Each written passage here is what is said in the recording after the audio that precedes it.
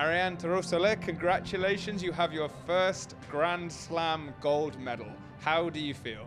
I feel very good. I have a lot of hard combat with Krasniki, the Olympic champion, but I'm really happy with the competition. Actually, Krasniki, how is it to win a fight like that?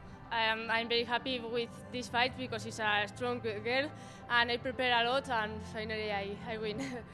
In the final, you fought an opponent who before you lost to a couple of times. What were you thinking before the fight and how does it feel to get that win? I think that is a strong girl because she's in the final and we did before, but I prepared this combat too and finally I win. What's it like, Georgia, Tbilisi, what's it like fighting here? Well, I like because I got the gold, but it's a good city and it's beautiful to stay here.